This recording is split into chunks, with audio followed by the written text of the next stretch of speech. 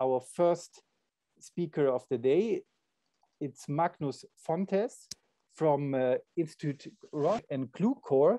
It's a great pleasure to have Magnus here. He is a PI in our network, as I mentioned before. He is an extremely successful colleague on all various levels, both as an academic. He held professorships in Lund, at Lund University, and in Copenhagen, both as a founder. He founded Qlucore, one company that is part of our network, and he held influential and important roles in industry, in Genentech and the Institut Roche that I already mentioned, where he is since last year even the general manager of this important unit in Roche. Magnus is an expert in bioinformatics, machine learning, and mathematics, in particular in the analysis and the visualization of high-dimensional data. That's also one focus of Qlucore, the company that is part of our ITN. I'm really happy to have Magnus here and to learn more from him about his work and research now in the next 1.5 hours. Magnus, the floor is yours, and we are excited to listen to your talk. Thank you so much for these very, very kind words, Karsten. I'm super happy to have this opportunity, so I thank you and all of the organizers as well as the attendants for this opportunity to present. So my talk is called Statistical Learning and Visualization, Defining and Looking at the Cancer Immunity State Space. But actually, I will take it in the other way around. I will start by trying to describe what we are trying to solve within cancer immunity. And I think it is an area where the skills and expertise that you in the network here have, and in particular the young researchers that is attending, have a great opportunity to contribute and make a real difference. So I will try to describe the kind of make a problem formulation and invite all of you to help out and work with us to see what we can do in this area. These are my disclosures and affiliations. Karsten mentioned them. And I would like to actually start with the coronavirus. So you can hardly open a journal today or a newspaper or look at television without hearing about mathematics and immunology. And that is quite a change, I would say, from before the pandemic. The pandemic has, of course, changed a lot of things for us. I guess this is the reason why we are not together in Basel at the moment, some of us at least. But I also think it points out the importance of inference from data. So we are flooded by data.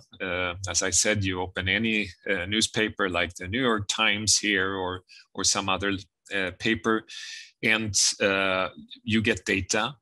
You get learnings from that data, and I think it points to the importance of actually trying to understand the data you're looking at. Is it biased? Are there outliers in this data? And what kind of robust inference can we actually draw from the data? I just want to highlight one fellow Swede, Hans Rosling, that unfortunately passed away a couple of years ago, but he was the founder of Gapminder. And I think, at least in my view, the main message that he wanted to pass on, this is at least my interpretation, is exactly that you should be aware of bias in the data, of outliers, and you should try to draw robust inference and insights from the data and really learn from the data you're looking at. So let me start with an example here. So this is a study that appeared very recently in Science Advances. I was fortunate and lucky to be involved in this together with some of my former colleagues from Institut Pasteur in Paris.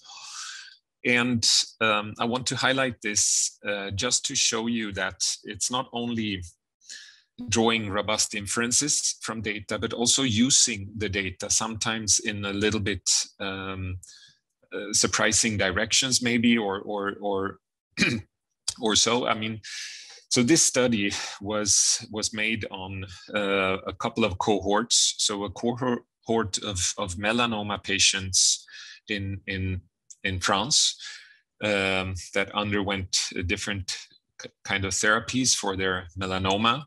We also had a healthy control cohort, and the goal of this study was to see if so-called checkpoint inhibition was beneficial during COVID-19 infection, because a part of these melanoma patients, they received so-called checkpoint inhibition, and I will come back to exactly what that is, or they received different types of immunotherapy. And of course, some of these melanoma patients also got COVID-19. And in this way, we could then try to infer the effect of checkpoint inhibition on COVID-19 infection. So the list you have to the left here shows you the different therapies that these patients received. And you see immunotherapy, you see anti-PD-1 only, or anti-PD-1, anti-CTLA-4, etc. So this also highlights that the therapy that you receive when you have melanoma, for instance, but also many other cancer indications have changed drastically over the last 10 years. So in 2010, when Siddhartha's book that I guess some of you have read, The Emperor of All Maladies, it was published, checkpoint inhibition therapies did not exist yet. They were not available. And actually, Siddhartha doesn't even explicitly address immunotherapy in his book. But already in 2011, the first checkpoint inhibition therapy was approved. And then just a year after, another checkpoint inhibition therapy was approved. And for the work behind those approvals, Allison and Honjo received jointly the Nobel Prize in 2018. And I can recommend, at least I thought, the breakthrough, the immunotherapy and the race to cure cancer is a nice description of what has happened over the last 10 years. It's a popular book that I think you might enjoy. So what is checkpoint inhibition? Well, when a T cell tries to recognize non-self and do something about it in our bodies, there are multiple signals that has to happen for a T cell to kill a tumor cell or to kill a cell that is infected by a virus or some other pathogen. And actually, the immune system, as I guess many of you know, is a quite complex system to study with many feedback loops. Here you can see the antigen presenting cells, part of the immune system. They can be dendritic cells or other antigen presenting cells. On their surface, they carry a peptide MHC complex that basically describe the antigen that they have picked up and found. And that antigen is recognized by a specific T cell receptor, a TCR. And that is one signal that has to happen. Then there are also co-stimulatory signals that have to happen for a T cell to take action. But on top of this, the T cell is also covered with other protein, transmembrane protein receptors like CTLA4 and PD1. And those are so-called immune checkpoints. And this was the discovery of those and how they could put a brake on an immune response, was what led to the Nobel Prize I just mentioned. So if a PD1 or a CTLA4 receptor on the surface of a T cell interacts with its ligand, so the PD1 ligand is PDL1, there are also another ligand called PDL2, etc. But if that happens, if it binds, that leads to that proliferation and effector functions and survival is inhibited. So the T cell does not do its job of killing off the cell. The cell presents PDL1 and shows that do not kill me, I'm a normal cell. And this is a way that tumor cells also can avoid attacking by the immune system and the killing. Now, of course, this checkpoint inhibition is just one type of immune therapy. There are many immune therapies, and you can go to the Cancer Research Institute website and have a lot of descriptions of the different types of therapies that are being explored. These therapies are then explored in order to attack or cure cancer of different types. And cancer is, of course, a group of diseases that is highly diverse, very complex. What they all have in common is that there are some mutations in somatic cells, cancer cells, that leads to proliferation, abnormal proliferation.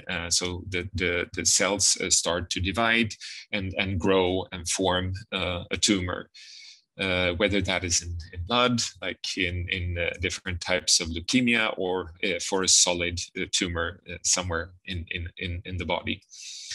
You see here a diagram. So on the y-axis, you have basically the number of mutations. And then on the x-axis, you see different types of cancers. And as you can see here, there are some cancers where the cancer cells have a lot of mutations, are highly mutated, many different types of mutations. And those cancers are colorectal cancer, lung, and melanoma. And of course, these cancers, what they have in common is that they occur in organs that face the external world. So the colorectal cancers, of course, face everything that we are eating or drinking, or the colorectal system face what we are eating and drinking. Lung, of course, everything that we breathe, whether that is smoke or fresh air, it makes a huge difference. And melanoma, of course, occurs in skin that is in direct contact with the surroundings, like sunlight and others. And all, as we know, a lot of different things are highly mutagenic, and this leads to these high tumor mutational burden in colorectal, lung, and melanoma. And this is also some of the cancers where we have been most successful with immunotherapies. I would like to describe to you a little bit something called the cancer immunity cycle. This was published or invented by Dan Chen and Ira Mellman from Genentech, and they published on it, I think it was in 2013, yes. So what happens when a tumor starts to grow? Well, normally when you have mutated cells that start to divide, the immune system in our body should recognize this and take care of it and kill off those tumor cells. And how does that happen? Well, there is release of so-called cancer cell antigens. So these are small peptides that correspond to the mutated part of a gene in the tumor cells. So they should be recognized as non-cells. These peptide parts are picked up by antigen presenting cells like dendritic cells. This is step 2 here. And these dendritic or antigen presenting cells then travel to the lymphatic system, to a lymph node, where they prime and activate T cells. So T cells recognize their cognate antigen and have a monoclonal expansion. And then those expanded T cells, they travel through blood to tumors. And hopefully they then infiltrate into the tumors. They recognize the cancer cells by their T cell receptors, and they kill the cancer cells. So this is what should happen and what we want to promote if it doesn't happen. And here you have a lot of known stimulatory factors spelled out, as well as some inhibitory factors that we know about. So this is in green and in red correspondingly. Dan and Ira then published another paper a few years later where they highlighted something they called the cancer immune set point. So why the cancer immunity cycle doesn't become a good cycle with a result of killing of tumor cells by T cells. It might be that simply the stimulatory factors minus the inhibitory factors. So if you look at this formula, this is actually a formula from their article, Elements of Cancer Immunity and the Cancer Immune Set Point. So it says basically that the sum of immune stimulatory factors minus the sum of inhibitory factors it has to be greater than a threshold for this cancer immunity cycle to spin around and for the tumor to be killed off by T cells. That is, of course, very vague.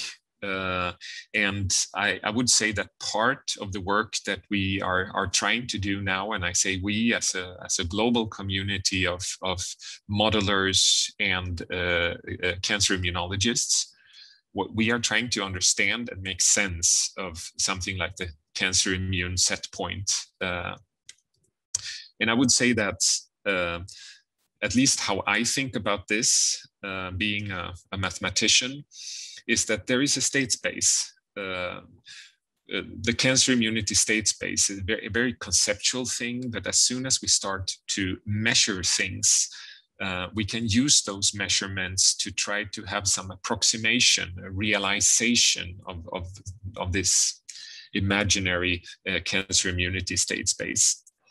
And we measure a lot of things, and I will come back to exactly what we measure, but genetic, epigenetic, environmental factors across many different scales in cancer. So the concept here is that, of course, that all the things that we measure, there are normally relations between those things, whether they are 25,000 different genes that we have measured, and that makes up 25,000 dimensional space. And of course, any point in this space cannot be attained by a living organism or a human. There are simply certain parts of this measure space that are viable, where you can actually sustain life. And as you all know, as soon as we have functional relations between the underlying variables, this actually confines the samples to a lower dimensional space, whether that is can be thought of as a manifold or some more complex subset of the space we are measuring. Then obviously, I mean, a lot of the measurements we do on patients or on model organisms, etc., we try to assess fitness or health status of the individuals. And those fitness measurements can be used to assess where in the state space you are sitting at the moment. And if you study cancer and cancer immunity and you have measurements on patients, there will be domains of this space that are more prone to correspond to a healthy state, and some parts of the space that are prone to harbor more non-healthy states. And the goal of treatment is always to try to push the patient from a non-healthy position into a more healthy position. And here, of course, everything that I've been talking about so far is actually dynamical processes, and most of the measurements we have at the moment are static, and I will come back to that as well. This is just to give you an idea of, this is from the Cancer Research Institute website, and it's to give you an idea of the immuno-oncology development space. Here you see some of the therapies that are being pursued, and you see that there are thousands of different types of immunotherapies in treating cancer. And it has grown enormously over the years, and we are still in a very quick expansion phase. You see here different clinical trials, phase 1, phase 2, phase 3 approved, etc. And you see also there is a lot in preclinical. So these are molecules and targets that are pursued in animal models, etc. So currently, at least, there are over 3,000 immunotherapy combination trials ongoing, involving more than 500,000 patients. And every such trial, you can actually, being a mathematician, I look at this as actually perturbation experiments on the immune system, trying to understand from perturbing the immune system how the immune system actually works and how it interacts with a cancer, a tumor. This is Vivli, which is a clinical research data sharing platform that has a lot of clinical trials. And here you can request to access clinical trial data, and you can search clinical trials and make suggestions of what type of research you would like, or what type of research questions you would like to address by accessing this data. So this is at least an effort to make available some of all this clinical trial data for research. Another rich, I would say, a source of data is, of course, the Cancer Genome Atlas, TCGA, that you all know about. You can access all these data sets through the Genomic Data Commons data portal. Also has a lot of valuable data and also valuable insights. You can explore the TCGA data through, for instance, the iAtlas Explorer. There is also a lot of different options directly from the portal. If you want to learn about what has been concluded so far from the TCGA data, I would maybe start with looking at the Pan Cancer Atlas website from Cell Press, where they have selected a lot of articles that give an overview of what has been learned so far through the TCGA project Obviously, there is a lot more information outside of this, but this could be a good entry point if you're starting. So let me now go a little bit and give an example. So I have looked a little bit at a data set that is available at the website down to the right here. So you can access this data as well as R-based analytics, and you can interact with the data. And this is the data that I have been looking at a little bit, just to give an example of what you can learn and how you can start to have an idea of this cancer immunity state space. So this data is a phase 2 trial. The specific data I'm looking here is bulk mRNA expression from the tumor microenvironment at baseline. And the treatment here is blocking PD-L1 with atezolizumab in metastatic bladder cancer. So let us have a first look at this data. So here we have 300 patients. We have 28,204 variables or genes. So this makes up a huge matrix, sample matrix, samples times variables. And what I did here was simply a principal component analysis plot.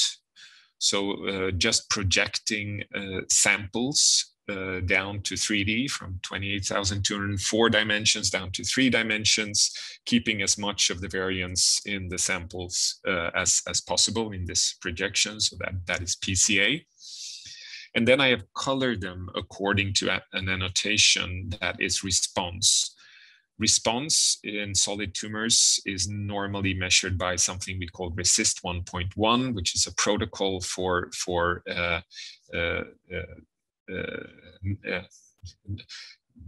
deciding response. So we have complete response, partial response, stable disease, and progressive disease. And this is measured simply by imaging, so X-ray or other imaging techniques. And we basically just look at, is the tumor growing? Is it shrinking? Is it disappearing? Complete response here is green. Progressive disease is red, and then there is a scale in between.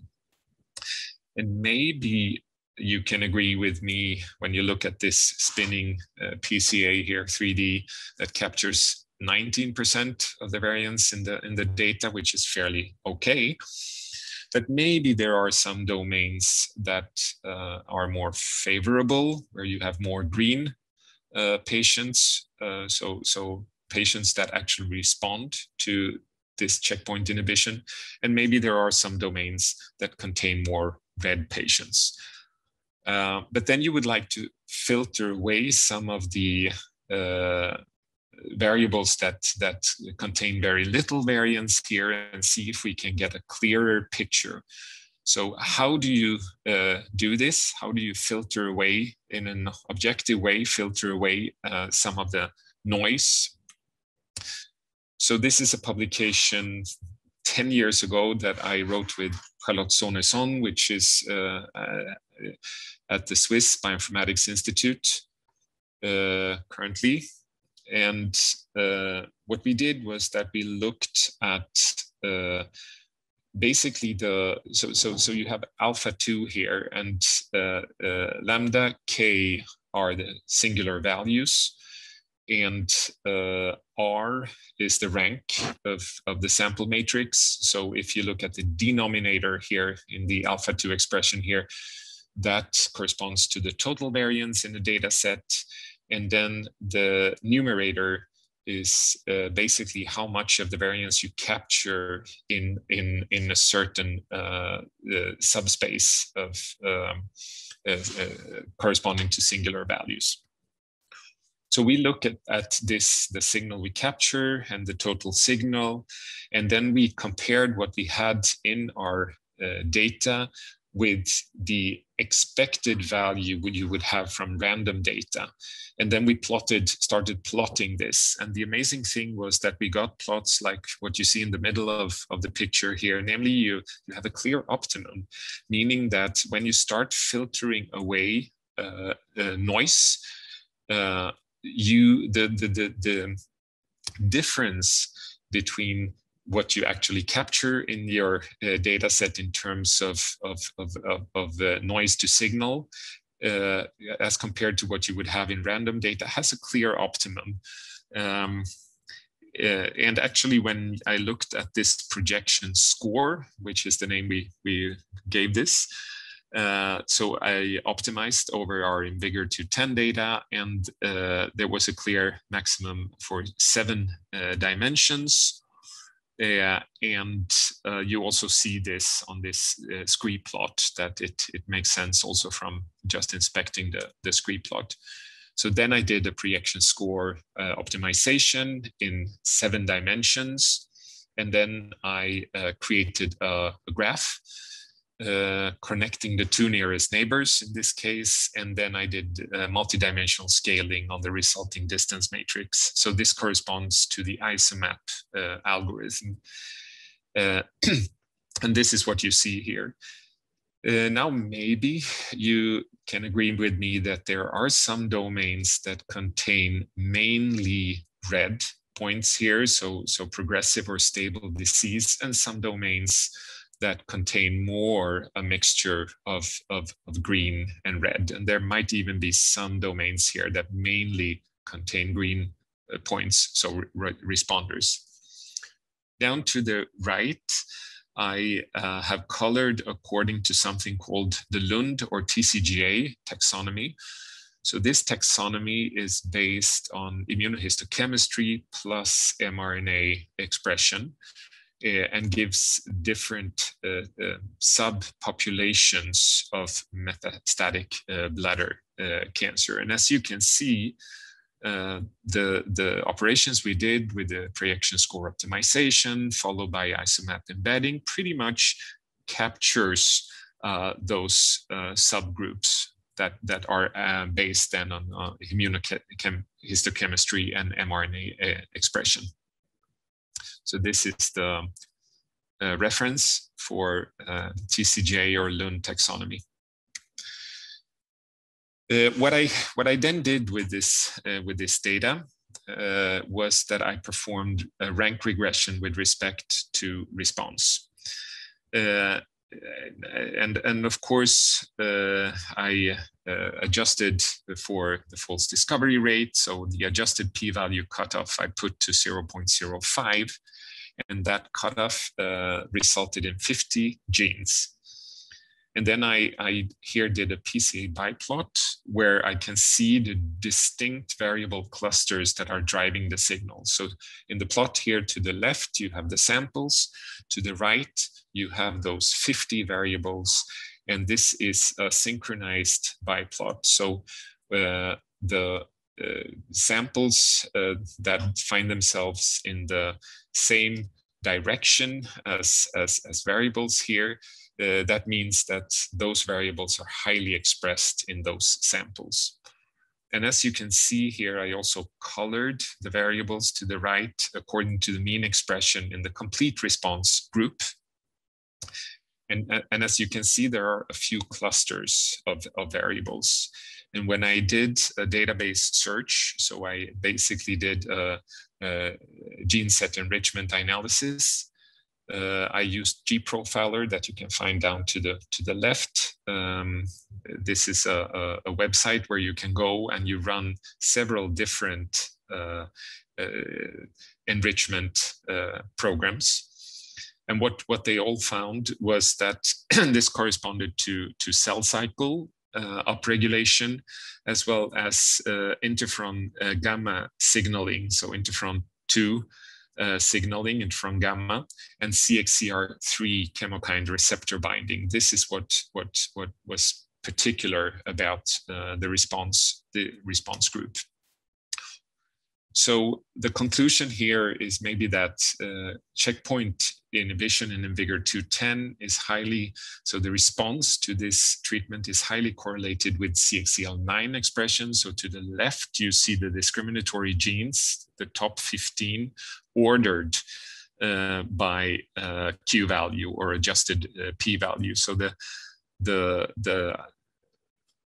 strongest correlation with response is in CXCL9, and CXCL9 is a chemokine that is actually induced by interferon gamma, and it recruits T cells and NK cells, etc. So it's a T cell recruitment molecule. This is also true for CXCL10, closely related to CXCL9, and they bind to this CXCR3 that we saw on the former slide. You also see CXCL13 here, which is actually a B cell, more a B cell recruitment chemokine. So this is a study also fairly recently from February 2021 by Charles Swanton and others, where they did a meta-analysis across many different checkpoint inhibition treated cases. And they found biomarkers that were tumor mutational burden, as well as CXCL9 and CXCL13 expression. These are the strongest predictors overall for checkpoint inhibition response. So that corresponds to T and B cell chemokines. When I started digging into the data a little bit more and looked at signals that were more orthogonal in the cancer immunity state space here, I found that one of the strongest signatures was an Applebeck signature.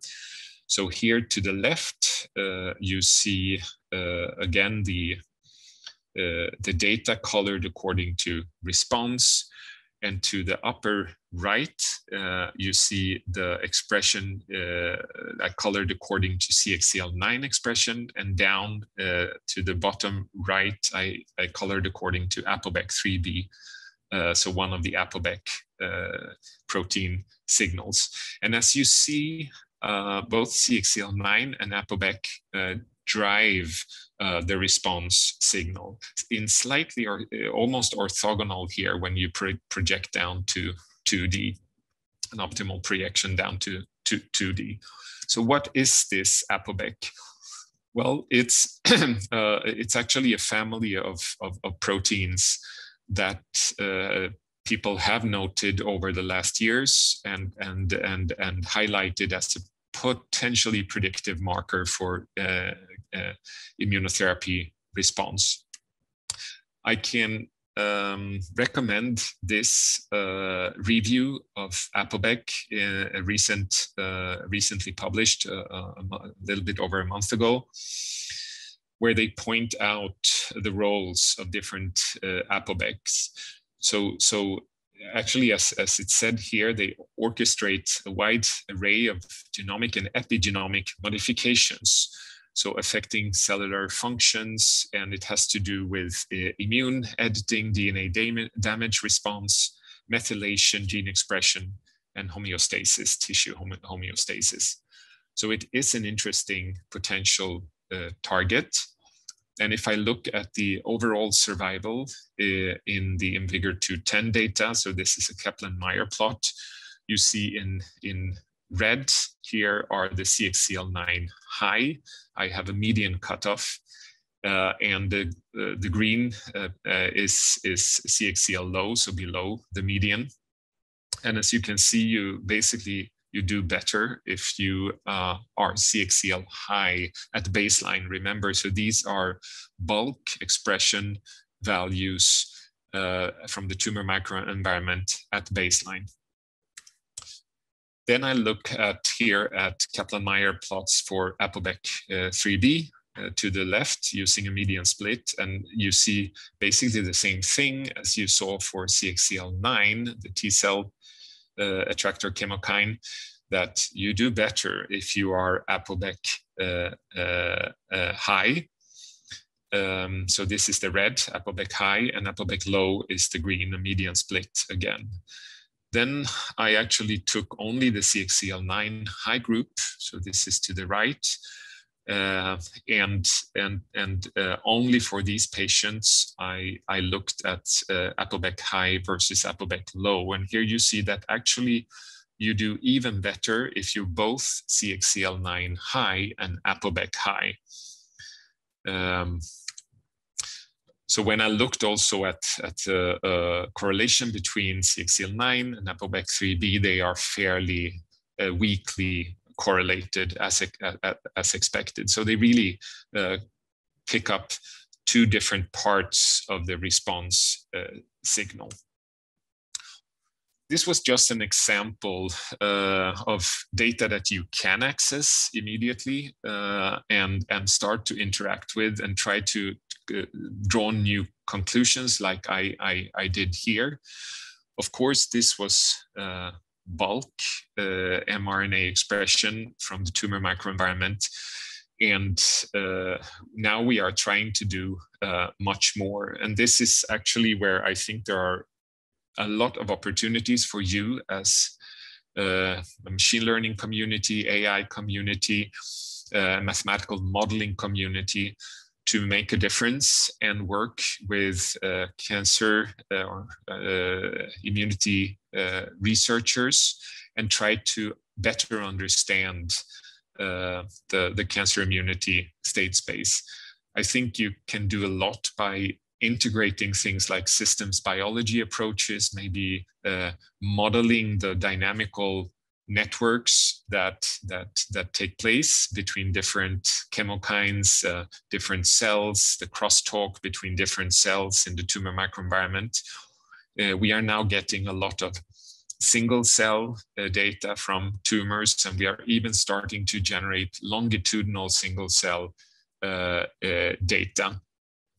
This will possibly make it possible to make more holistic models where we actually look at the cellular crosstalk in the tumor microenvironment and as well as the dynamics of what is happening in the tumor microenvironment. Obviously, we would like to predict what is happening in the tumor microenvironment from less invasive sampling through peripheral blood. So really looking at, for instance, T cell receptor repertoire and B cell receptor repertoire in blood over time. And from that, try to infer what is happening in the tumor microenvironment, as well as so picking up things like ctDNA, so tumor DNA that is circulating in the blood. And obviously, we would love to have more data connecting blood, the tumor microenvironment, and the lymph system. So now I will come to a presentation of a method that we are developing. So this method is what we call principal moment analysis. So this is work together with Rasmus Henningsson and myself. And here you see basically a so-called PMA plot to the right. The data is from Gene Expression Omnibus. It's mouse dendritic cells that were stimulated by different stimuli. And then we have a series of time points. And what I did here was basically creating the time trajectories. And I will describe exactly what, or at least give an overview of what this method does. But it's openly available on this webpage. So if you go there, you can find the paper that we put on archive last year, as well as a Julia implementation and also a PMA app that you can start to apply to data. So what is this? So the general statistical setup here is that given a stochastic vector that takes values in a Hilbert space on some so defined on a sample space with a probability distribution, we look at the push forward measure of this probability measure, and then we want to understand mu, so the pushed forward measure here through sampling. And PMA is based, so this is very informal. It's really just giving you the flavor. You can look at the archive paper for some mathematical details, but it's based on simply a single value decomposition of what I call the sampling operator. So this is the operator that you see here. You integrate over the Hilbert space, and you take the position x, and you have some density function u, and you have your underlying measure mu. And of course, you can look at this informal definition of this operator. You can look at it as a mapping from a continuous function with compact support on the Hilbert space to the Hilbert space itself, or you could look at it under suitable conditions on the measure, etc., as an operator from L2 on the Hilbert space with the measure mu to the Hilbert space itself. And this, I mean, so if mu happens to have a finite mass and also a finite second moment, then this operator T mu is actually a compact operator. You can show that, and this is in our paper. And the dual in that case is, of course, the Riesz mapping. So mapping a point in X to its corresponding continuous linear functional. Directly from estimating the norm, informally here, you see that you can have different norms. So if you look at T mu as an operator from compact continuous functions to the Hilbert space, you get the maximum of the mean expectation of mean of the expectation of projection measure. And if you look at it as an L2 H mu to H operator, then you get this projection squared and the mean value of that as norms. And if you look at those, they are of course invariant under the orthogonal group. There's an R missing here, orthogonal group. And as you all know, I guess, the singular value decomposition is quite stable. So this is from a nice paper by Stewart, perturbation theory for singular value decomposition from 1990. And as he points out here, the basic perturbation bounds for singular values are that they are stable under small perturbations of the underlying operator. So E here is the perturbation. And you have these nice theorems by Weil and Mirsky telling us that small errors in measurement, etc., does not impact hugely the singular values that we are looking at. So the PMA framework is actually a framework where you can work both with the measure mu, the lower dimensional projections of mu, as well as approximations based on sampling of mu and projections of these approximate measures. We have an implementation, as I said, with this app through our webpage where we use Simplicis to approximate the measure we are looking for. Actually, we used to assess the intrinsic local dimension. We used a dimension estimation technique from a paper a few years ago together with Kerstin Jonsson and again Charlotte Sonesson. which is a very quick and fast and also very accurate dimension estimator, also based on the skewness of a simplex. And it's actually closely connected to this norm of expected projection, the mean value of the expected projection. I would just highlight that some of the take-home messages here on PMA is that it's very fast, even though we approximate the underlying measure with, for instance, a locally uniform Hausdorff measures on simplices, and the simplices can have different dimensions in different parts of the sample space. It is fast. The number of degrees of freedom does not grow, so it's as fast as principal component analysis.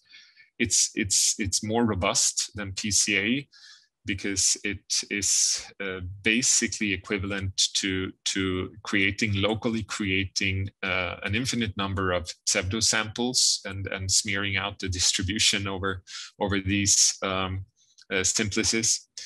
It is statistically and conceptually sound, and very importantly, it's possible to supervise using annotation information and expert knowledge. So this is where the integrative part comes in.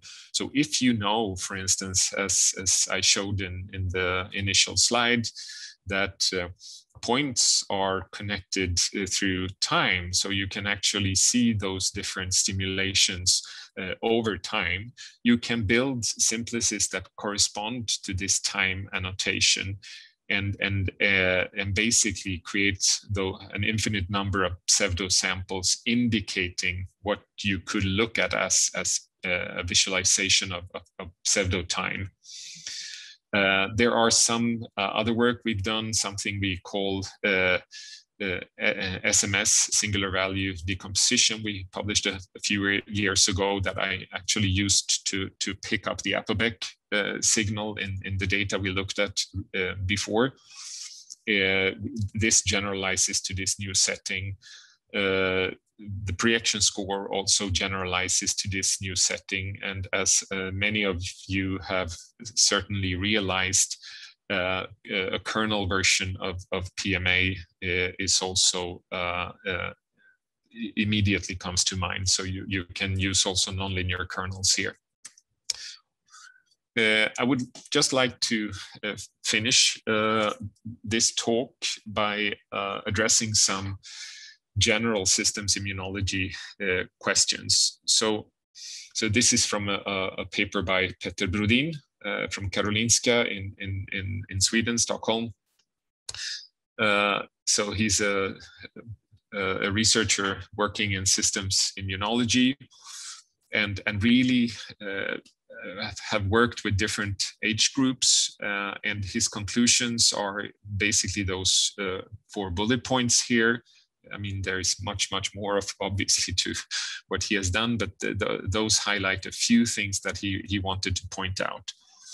So human immune systems are relatively stable within individuals, but incredibly variable between individuals. And this is also something we've seen in the milieu intérieur work that we've been doing at Institut Pasteur and that I have been fortunate to be a part of. Induced responses to pathogen differ markedly among different age groups, and they are unique to different kinds of stimuli. Functional gene expression responses to common pathogens differ broadly across different age groups, and the immune cell composition also changes over the course of life. So these are things that we would like to understand in more detail.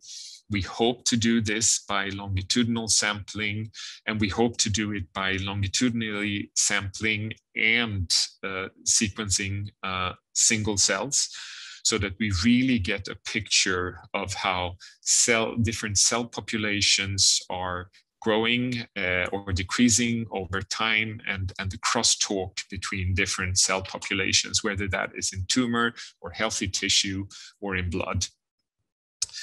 So some general directions where I invite you to work with us and try to discover more is exactly these longitudinal sampling experiments, where I see a huge potential for systems biology approaches, really building ODE or more complex models describing the time dynamics that we see, and integrate that with statistical learning or machine learning approaches that could highlight the features that are robust and that could be predictive, and also provide us with new targets to help patients. So I think that, so this is my last slide, and I would say that when you look at immunotherapy in cancer, you can basically say that in a very general way and informal and not precise, but still you can say that around 1/3 of patients in some indications, they do respond, and they actually get cured using different types of immunotherapy, for instance, checkpoint inhibition in melanoma or in lung cancer. And these patients did not have any option before checkpoint inhibition. So part of these metastatic and highly aggressive cancers, the patients did not really have a treatment alternative before. Now they have, and around 1/3 of them respond and actually get cured. And this, I think, is the first time you can really say that you cure cancer. Before, we could do surgery, so we could cut away the cancer, and that was sometimes highly successful and still is a very important part of cancer treatment.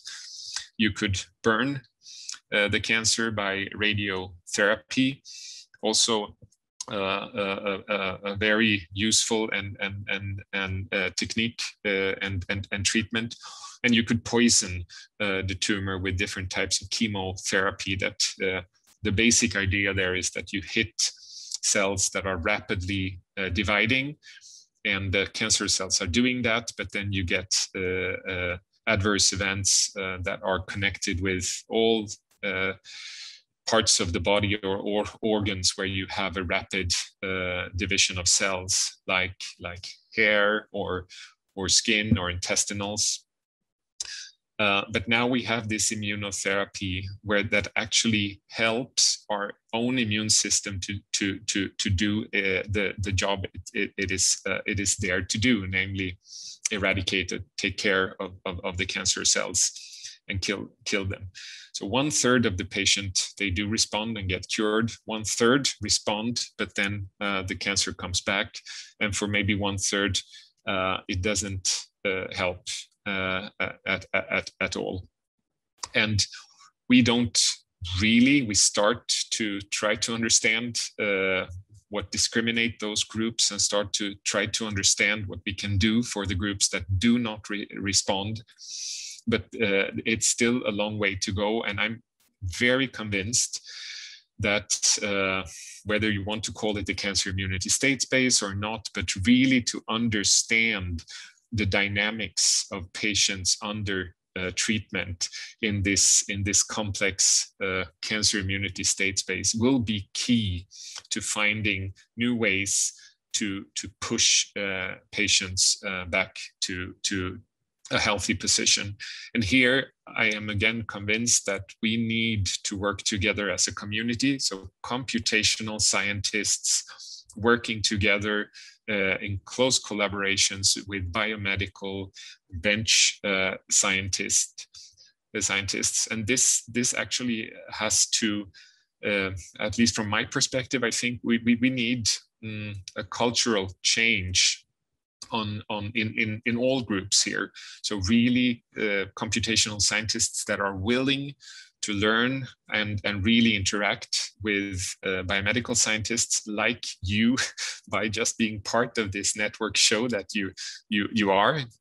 and really then collaborate and share insights as well as data. And just, of course, one last word before I finish is that it is, of course, extremely important to realize that when you work with clinical data, these are patient data. There are a lot of ethical and legal restrictions that we need to think very carefully about, and we need to work with patient organizations and of course directly with patients themselves to make sure that both that we are using the data in an ethical and legally correct way, but also that we actually try to make as much use of the data as possible to help patients going forward. I think that is a moral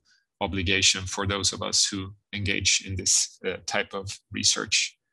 This was my last slide, and I'm super happy to take questions.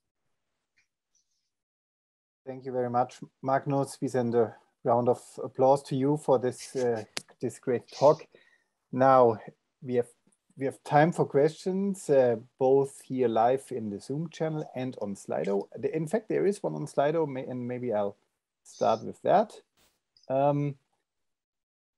Again, the person asking the question says, "Thank you for the talk. Could you expand a bit more on the intuition behind PMA? How do we interpret the results?" Yes. So the basic idea is you can already see it if you say that you're working in a high dimensional space and you are giving a few sample points. So then you could say where, let's say I have two patients in space. Where would my next patient fall? So the best guess maybe we can do is that it will fall somewhere along the line between those patients. That could be one guess. That would create this one-dimensional simplex. If I have 3 points very close together in a high-dimensional space, where would my next patient fall? Maybe in the triangle that those span, so the convex envelope of these 3 points. And this is basically what we do. So if we have a lot of sample points in high dimensional space, we estimate based on this simplex skewness. So the cool thing about the simplex skewness is that you can, with very few points, actually estimate a high dimension. You can use 3 points and just look at the expected angles that you would have between those if we had a uniformly distributed measure around them. Then in high dimension, obviously, they would be basically orthogonal.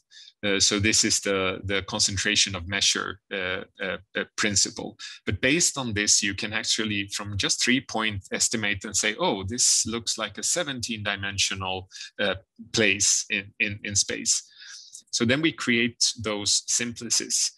And we have uniform Hausdorff measures of the correct dimension on the simplices, and we basically make this complex of simplices.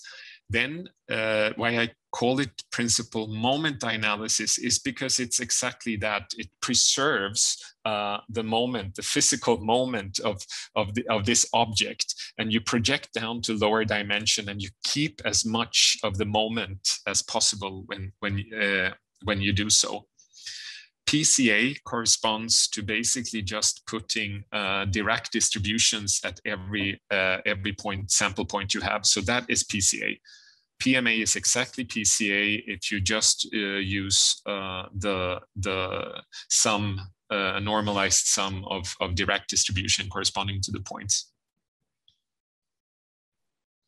Thank you for this answer. And Giovanni Visona, who is one of our ESRs, is the first question. From him comes the first question from our Zoom channel here within the network.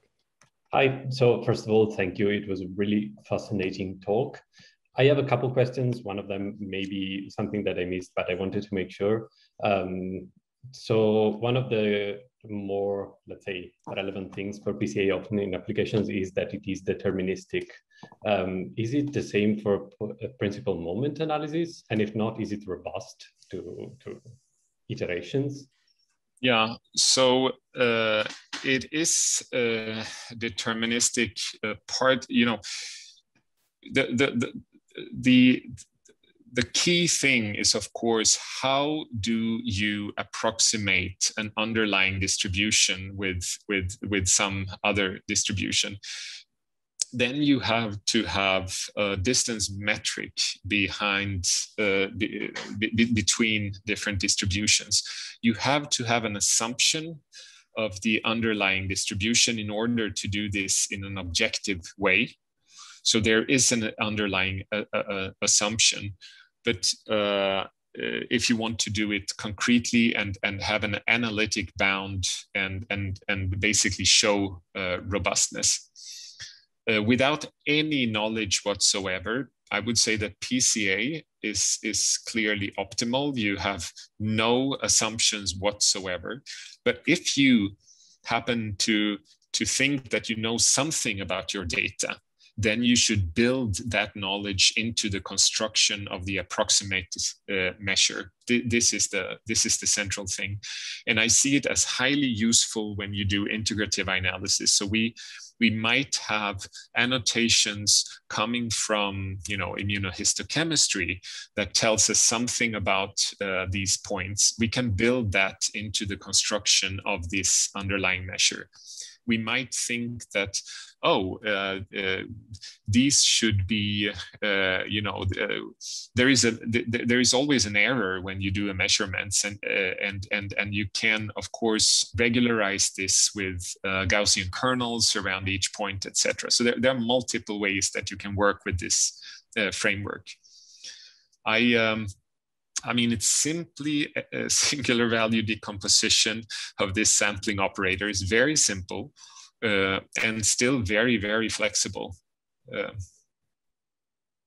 Thank you. If I can, I also have a more general second question. Yes, please. So I was a bit curious, how to say, about the follow-up steps after you perform something like identifying these immune signatures, like the ApoB signatures that you mentioned earlier. What is generally the procedure afterwards? So for example, do you try to decide whether it's useful for diagnosis or treatment? Do you try to perform experiments first or try to determine the biology? If you could just say a few words on that. Yeah, that's also a very good question. It's so this is basically what we call reverse translational research.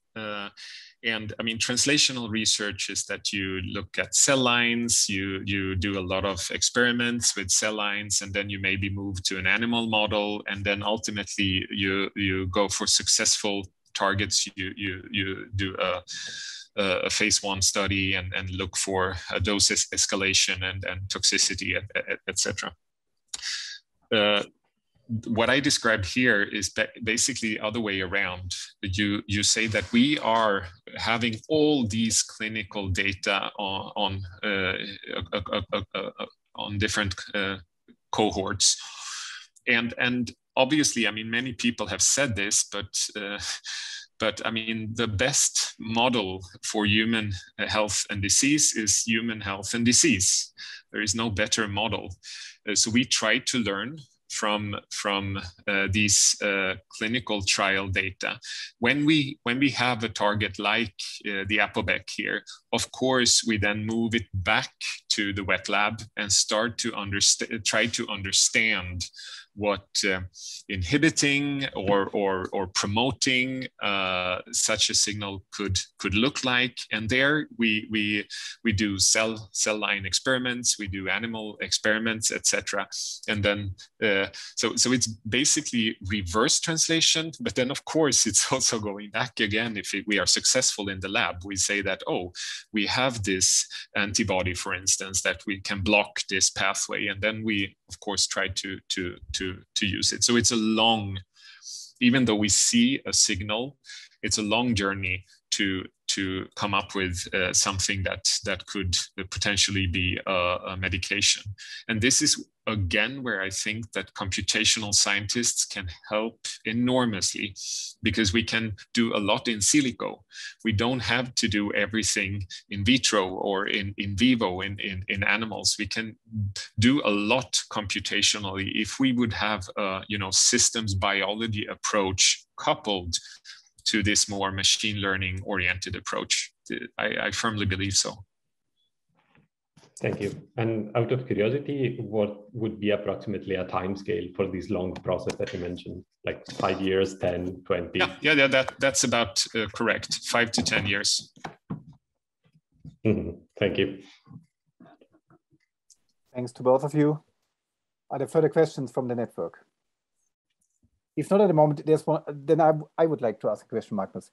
When I'm listening to talks about dimensionality reduction like yours, it was a great talk. I'm always impressed like how mathematical the dimensionality reduction itself is. But then there's usually a step to a very manual analysis, namely the interpretation whether the principal components or the principal moments in your case that you find are biological signal or technical variation or a form of confounder. That is then, at least in my opinion, as an I would say informed outsider, this is then a very manual effort or a human effort to think about like the role of that principal component. Is it a biological signal or is it a confounder? And of course, one can say, well, that's then the research that you are doing as a computational biologist or as a statistician to think about whether this reflects biological variation or technical variation. But I often ask myself, wouldn't that be like another prime task for machine learning here, to support the user with hypotheses whether this variation could now be biological, whether it could be a confounder, intra-patient variation, or some complicated dependence on the machine that we are not aware of yet. I think the lack, to close my comment, the lack I often see is that what a human being can think of is often very linear, it's often very simple as a confounder, and the real confounders may be much more complicated than that. So do you see a role for machine learning in that? Yes, yeah, that is a brilliant comment or question, Karsten. I completely agree. And I would say that this is only lack of maturity. I mean, the data that we need to make those predictions has only just started to be generated, and I think we are at the beginning of this AI and machine learning revolution within biomedical research, but also clinical care. Because this is exactly what I think will happen. I mean, this gene set enrichment analysis that I performed, manually, of course, should be done, I mean, in an automatic fashion and optimized for biologically relevant signal. And we are thinking about those things, but I would basically say it's just a lack of maturity, and we need you, we need your network and similarly spirited researchers to work with us over time to create those expert systems. Still, I think there is always room for interpretation, for a doctor to interact with a patient and discuss treatment. And here, I think that things like visualization of data and trajectories, etc., will be a key. We need to have pictures or models, conceptual models that we easily can understand to take decisions.